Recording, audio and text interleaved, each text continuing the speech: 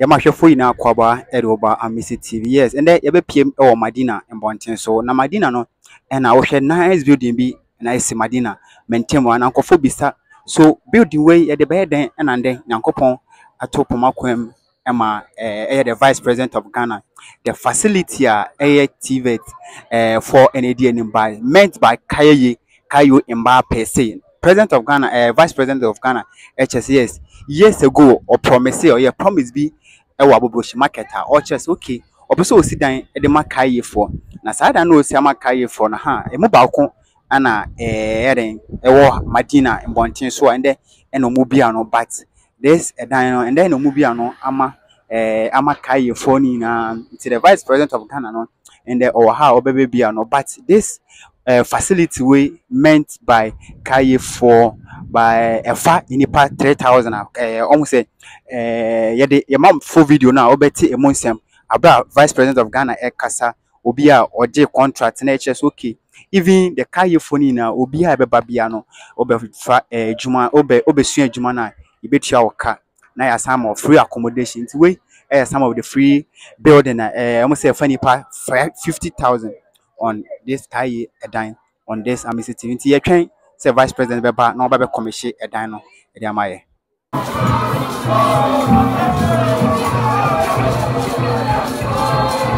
Thank you.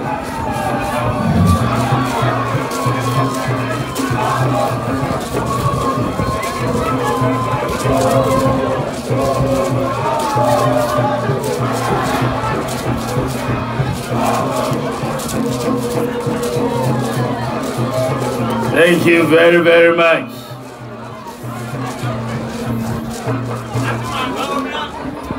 The Greater Accra Regional Minister for Gender, Children and Social Protection, and MP for Kayayei South, Honorable Dakwa Newman, the Minister of State for the Ministry of Local Government and Decentralization, MP Honorable Obi Amwa, the Court District Assembly Common Fund Coordinator, Arina Toshi Adolati, CEO of NAIP, Kofi Cancer, to Kamba, our Greater Accra Regional Chairman of the MPP, Honorable Divine Agohom, CEO at GEA, Kozi Yankee, CEO of TVET, Mausia Wuti, Freda Samoa, CEO of CTVET, distinguished members of the press, traditional leaders, the clergy, our imams, I greet all of you. Assalamu alaikum wa rahmatullahi ta'ala wa barakatuh. It is an honor and a privilege and a great pleasure to be here today for the commissioning of these hostels and skills training centers for the Kayayei and the whole program to empower the Kayayei. It has been a long time in coming. The Kayayei phenomenon is not new in Ghana. It's been there for many years.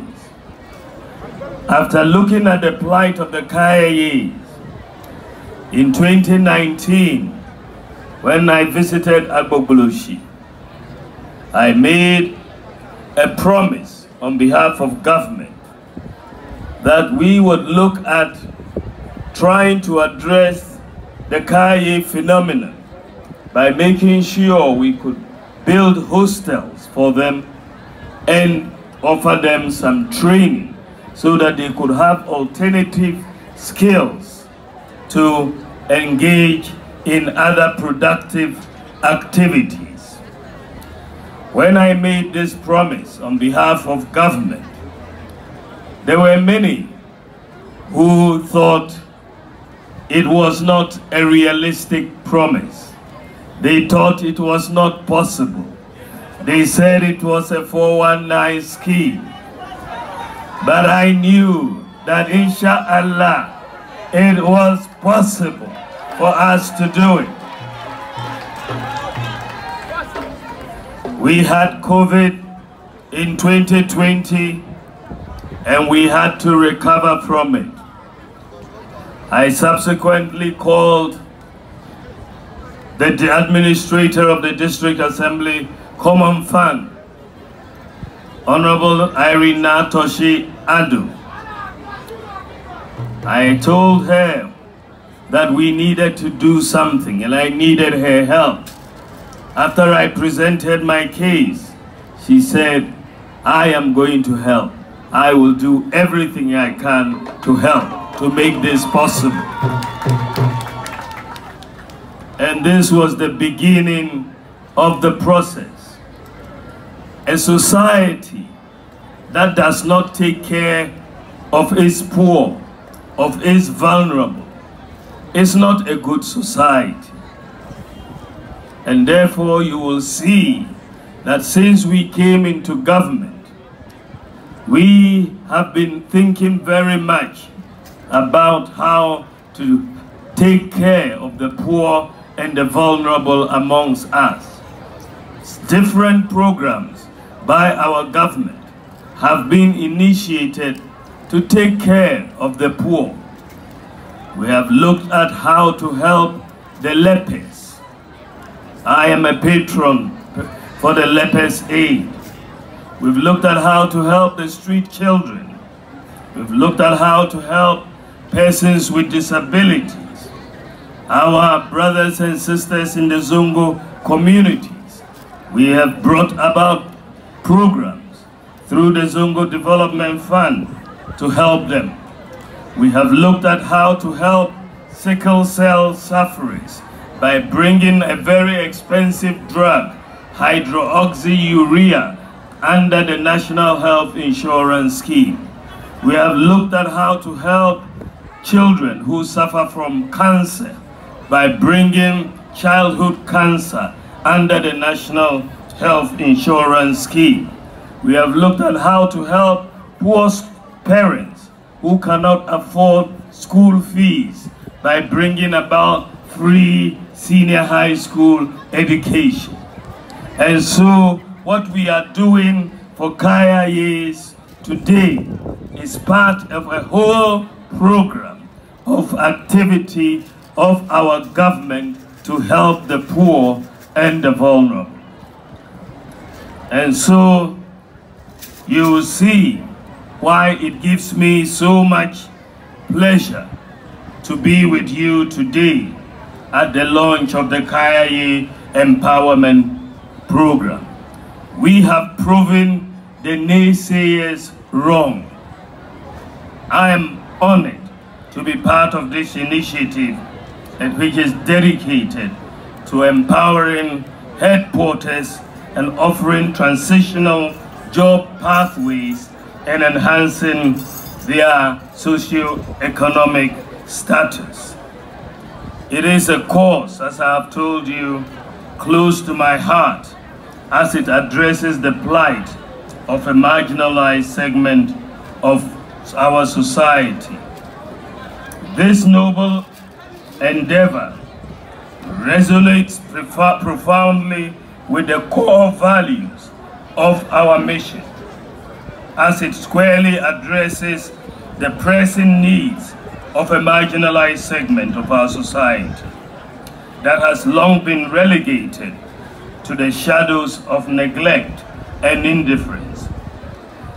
As it has been said, we have over 100,000 headquarters or Kayayei in Ghana who endure unimaginable hardships such as lack of shelter, inadequate medical care, and harassment in urban centers on a daily basis. From the harsh realities of homelessness to the glaring deficiencies in access to adequate health care and the pervasive scourge of harassment, their plight stands as a stark testament to the moral imperative of urgent intervention to uplift and transform their lives. Through the collaborative efforts and strategic partnerships forged between government agencies, private enterprises, and esteemed civil society organizations, such as the Ghana Enterprises Agency, the NEIP, the YEA, CTVET, GET Fund, TVET, District Assemblies Common Fund, the Father Campbell Foundation, BEST, and the Ghana National Gas Company embossed. The Kayayei Empowerment Program has been meticulously conceived and crafted to provide holistic and sustainable economic empowerment to these resilient young women. This multifaceted program is characterized by a rigorous and exhaustive recruitment process, culminating in the selection of initial training cohorts comprising 5,000 head porters. Over the span of 3 weeks, participants will be immersed in a transformative learning experience encompassing essential modules such as baking and beading, supplemented by invaluable soft skills training in personal health care, financial management, and entrepreneurial acumen. Crucially, the provision of post-training support and implementation of a track and trace model serves as the linchpin of the program's efficacy, with participants receiving starter packs tailored to facilitate their seamless integration into new economic opportunities and further ensure the beneficiaries do not return to being head porters. This unwavering commitment to ongoing support is buttressed by a robust framework of continuous monitoring and evaluation, ensuring dynamic program enhancement and personalized assistance for further education and entrepreneurial endeavors. The program's infrastructure boasts the establishment currently of 2 hostels.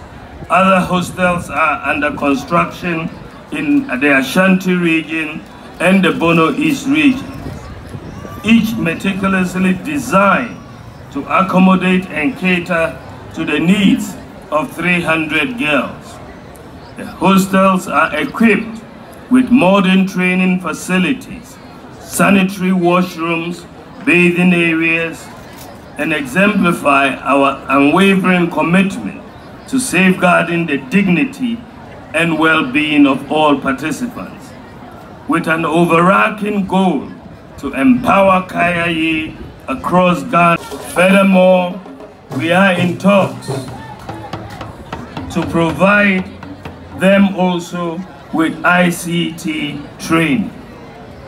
These partnerships will further expand horizons of the Kayayei Empowerment Program, offering even more avenues for skills development and economic empowerment.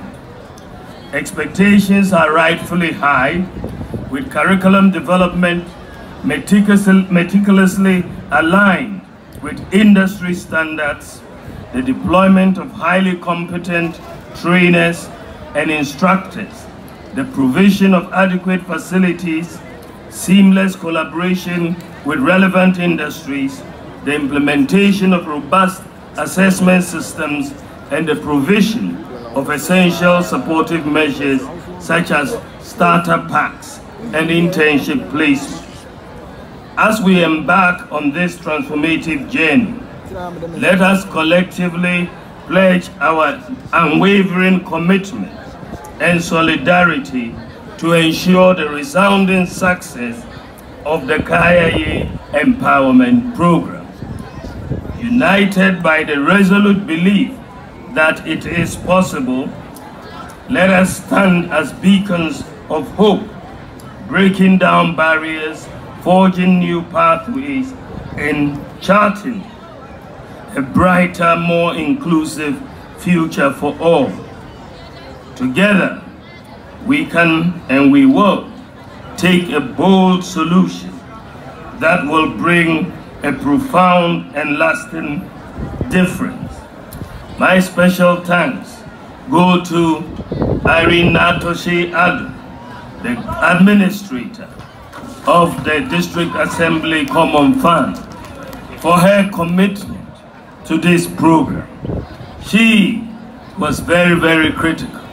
Special thanks also go to the CEOs of the YEA, the NEIP, the DTVET, CTVET, Get Fund, the GEA, and others who have contributed.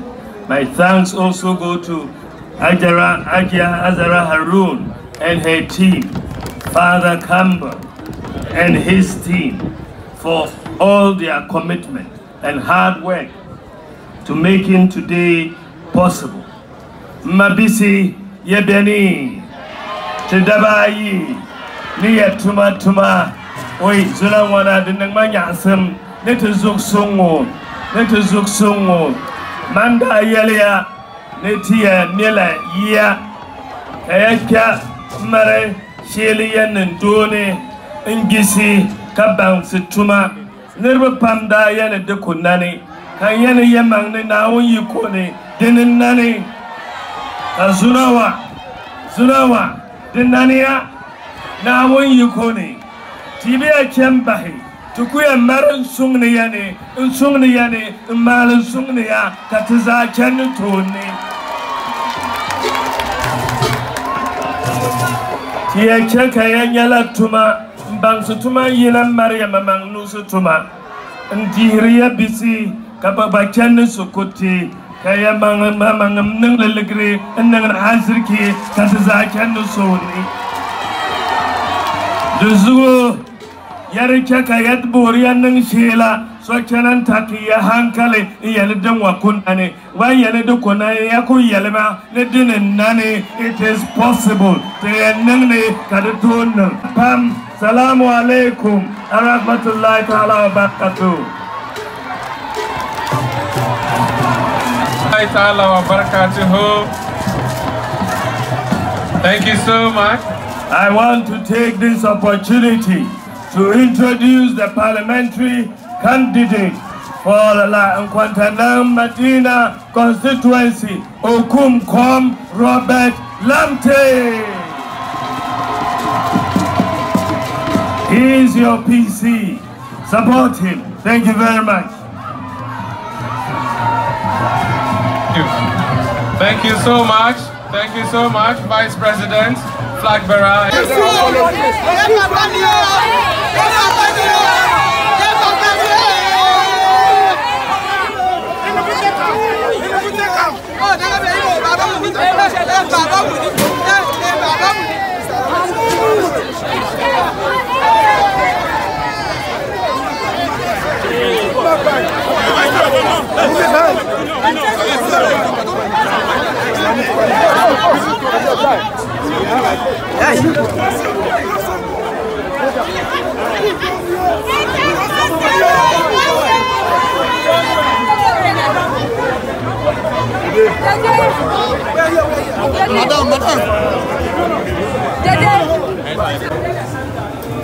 Madam.